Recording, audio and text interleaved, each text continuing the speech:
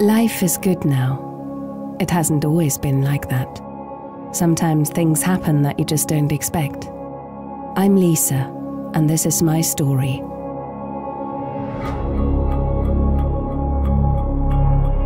A while back, I was sick every morning for days, feeling drained and tired. No, it wasn't what you might think. Anyway, I had a bad feeling about this because of what happened to my mum. She died of lung cancer. I guess, looking back, I should have done that screening thing that doctors had recommended, but I just didn't think it could happen to me.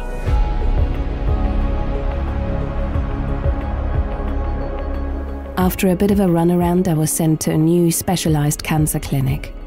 I explained how I'd been feeling, showed them my files, and they ran a number of tests on me, including a liquid biopsy to check my blood for signs of cancer. And sure enough, I had cancer. Like my mum, only that I had never smoked. I didn't like what they had to do to her to try to keep her alive.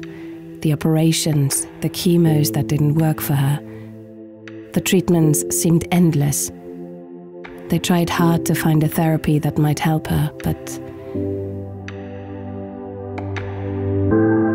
So I was happy and surprised when my doctor told me that cancer is different from patient to patient, and that they could find a treatment specifically for me.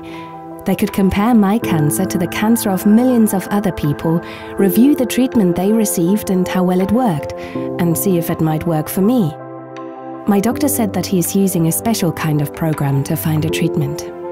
He calls it clinical decision support. Something that connects countless doctors, researchers, data specialists around the whole world.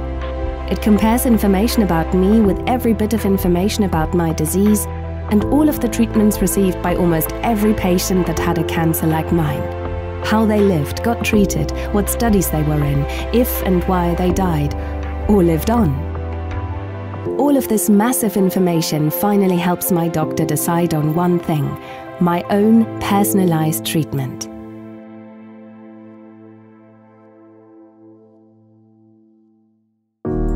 They decided on a treatment using my cancer's DNA and comparing it to millions of other people. I have an app now that analyzes my blood and helps to constantly monitor me. It even tells me when I have to see my doctor again.